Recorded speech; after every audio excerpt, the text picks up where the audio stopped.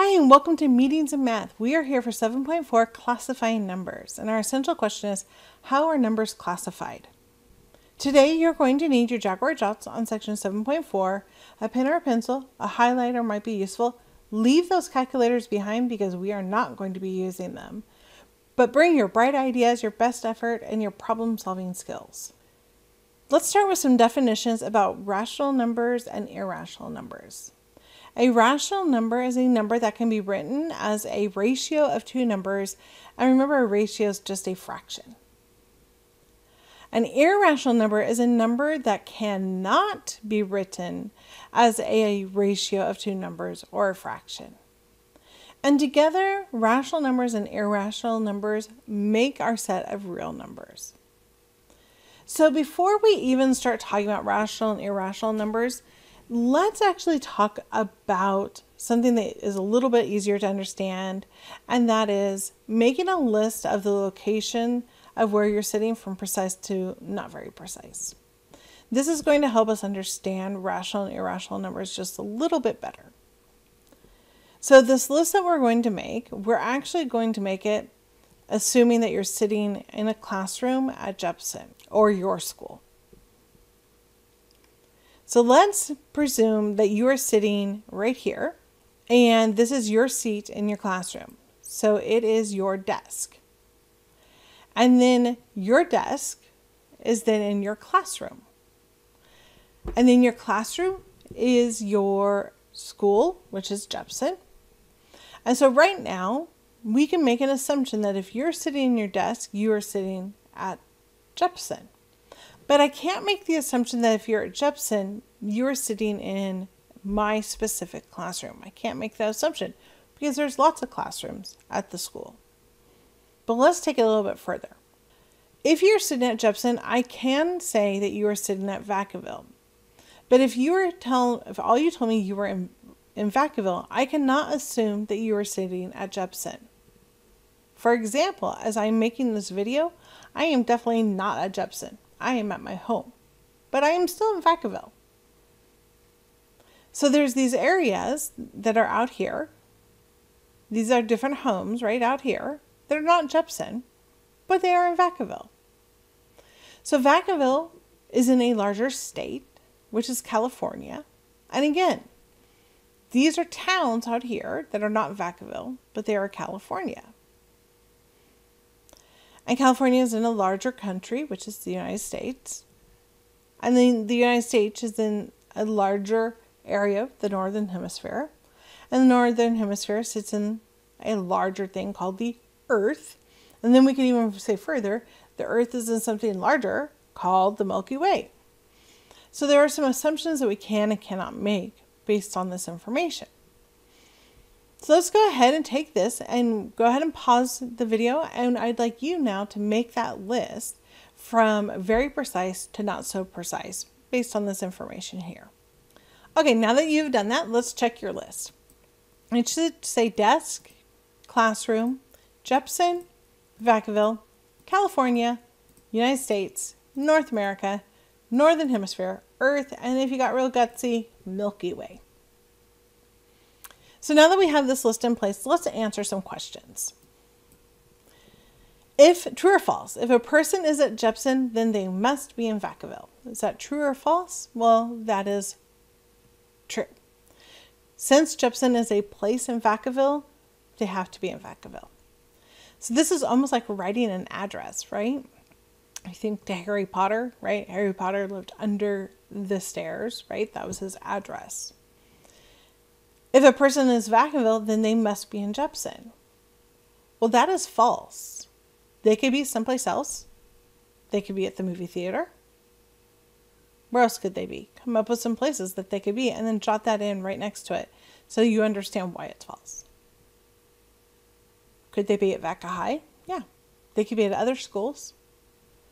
Could they be grocery shopping? They could be lots of other places. If a person is in your classroom, then they must be in the USA. Well, then that's very true because USA is the bigger place. If a person is in Jepson, they must be in your seat. Well, that's false because that would be very uncomfortable. Can you imagine 30 people sitting in one seat? Wouldn't that be kind of awkward? If a person is in North America, then they must be in California. So what that is saying is every single person that says, I'm from North America, they also are saying, I am from California. Well, that is very false. People say I'm from Maine. People say I'm from Canada. People say I'm from Mexico. I'm from Puerto Rico. They say I'm from all different kinds of places. If a person is in the Milky Way, then they must be on Earth. Well, that's false. So far we think Earth is the only place where there's people, but there might be someplace else. We don't know. But the Milky Way contains the Earth, right? But there's also other planets within the Milky Way. There's Mars, Pluto, maybe not, depending on the year. So how does this relate to real numbers? Well, here's the same idea. We have natural numbers, whole numbers, integers, rational numbers, and irrational numbers, and they all live within real numbers.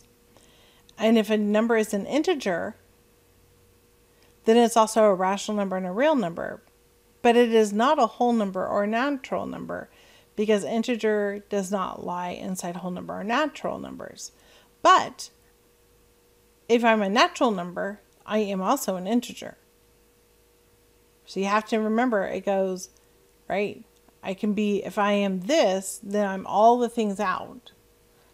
But if I am integer, I'm all the things out, but I'm nothing in. So let's talk about what these different things are. A natural number there are counting numbers 1, 2, 3, 4, 5, 6, 7, 8, things like that. It's the way kindergartners are using. They say, I am this many, I'm this many. It's those. A whole number is when I add the number 0 to it. An integer is when I add negatives to it. So -1, -2, -358. But we know an integer is also 1, 2, 3. So that's why it includes these. So an integer is all of these plus these. But I don't rewrite all of these because they've already been included. A rational number includes all of these plus these. 1/2, -2/3, 2.25, 0.333. Why is it 0.333? Because 0.333 is 1/3. And then we have irrational numbers. They're the weird ones. Pi, square root of 2, the cube root of 7, -√3, 2 pi. They're the weird ones. They're the ones that I can't write as a fraction. They're the ones that just don't play by the rules. The decimal doesn't repeat. The decimal doesn't terminate. See how I have a repeating decimal? It means it has a pattern. Or this one terminated. They just don't play by the rules. And then all of these are real numbers. So now let's look at example number 1. Classify each number.